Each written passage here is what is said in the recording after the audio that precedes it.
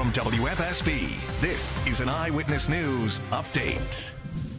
Good morning, everyone. Thanks so much for joining us here on your Monday, August 21st. I'm Caitlin Francis, and here's a look at some of your top stories on your Monday. We begin with breaking news in New Haven. Police are investigating an overnight incident on Winchester Avenue and Lilac Street. You can see on your screen multiple police cruisers blocking off that area. Several evidence markers placed on the ground there as well, and caution tape was stretched across an area for several hours overnight. Police still have not given us information as to what they're investigating, but as soon as we learn any new details, we'll bring it to you here or on the Channel 3 app. Also following some developing news, a man is dead, a woman also critically injured after a shooting in New Haven. Pinpoint News Tracker shows us exactly where this happened on Shelton Avenue shortly after the woman reported a domestic dispute. That woman told officers about a fight with the father of her children late Saturday night. Just hours later, police were called back to the home for a report of shots fired. The woman and the man, Christopher Garvin, were both shot. Garvin was killed. We're expecting an update from police later today on what led up to that shooting. In West Haven, police are investigating a massive street takeover. Take a look here at the video on your screen. This is from Morgan Lane. Eyewitnesses say they saw hundreds of illegal dirt bikes, ATVs, and cars roll through town just before 6 o'clock. Now, during that takeover, two dirt bikes collided. You can see that photo here. Police arrested two men, Hector Vasquez and Brian DeJesus Melendez. They say DeJesus Melendez had a gun inside his bag. He did resist arrest, causing a police sergeant to injure his shoulder. That officer is being treated at the hospital. In Windsor Locks, a man accused of fleeing the scene of a car crash is in jail awaiting his day in court. Now, police tell us they got calls about a reckless driver, then a crash on Woodland Street. We're told Deshaun Wayden ran from the scene of that crash, through a ravine, and then up a hill before police eventually tracked him down. Police say Wayden violated his parole. He's due in court tomorrow morning. City leaders in Los Angeles are warning people to brace for power outages as post-tropical storm Hillary continues moving through California.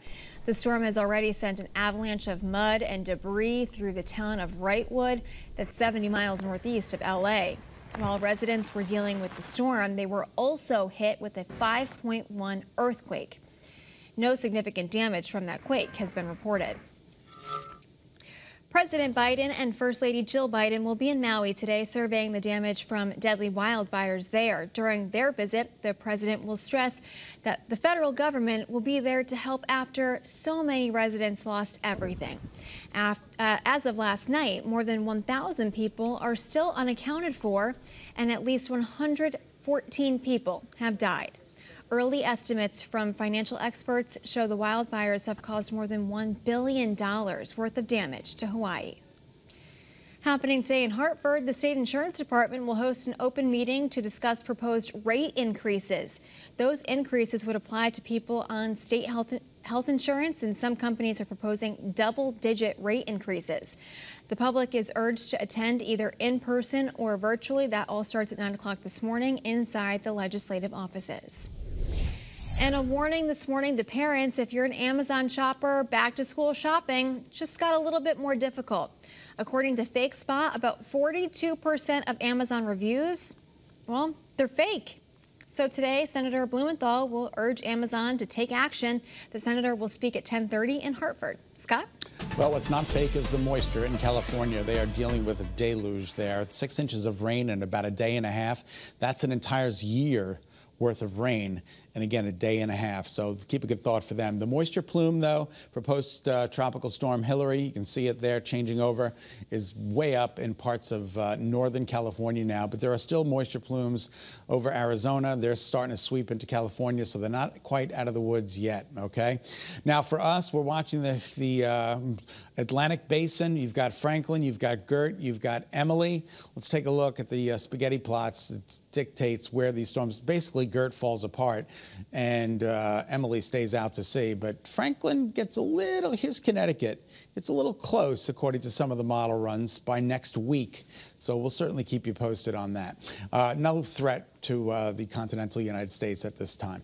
All right, our Doppler scans the state dry. Good morning, everybody. Our satellite and radar, a little bit of cloud coverage out there, making for a beautiful sunrise this morning.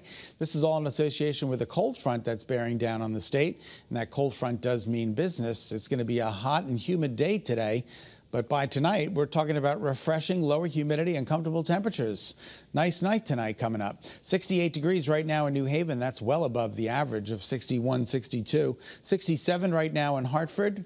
Mixture of sun and clouds. More clouds than anything else out there in Mystic. The temperatures as you walk out the door, dress in your lightweight, light-colored clothing today. Summer-like, as we're expecting a pretty warm day of weather. The winds are calm. They'll pick up tomorrow, those winds. It'll be a breezy day tomorrow. Now, the dew points are in the upper 50s, low 60s, generally in the lower 60s, so it is a bit muggy, and those numbers will be rising today. So it's a muggy day today, but look at this. Tuesday and Wednesday and Thursday, the humidity really comes down with some refreshing weather for Tuesday, Wednesday, and Thursday. Friday, it spikes, and then Saturday and Sunday it comes down a bit, but not completely out of the woods of humidity for the upcoming weekend. In the meantime, today, daytime highs 85, possibly 86, 87 for Bradley. More of the same for the immediate shoreline, although a degree or two cooler, with a mixture of sun and clouds. And here's early warning futurecast. Tomorrow's weather today, hour by hour. 12 o'clock, we're good. 1 o'clock, we're good. 2 o'clock, you start to see a little blip, a little green there.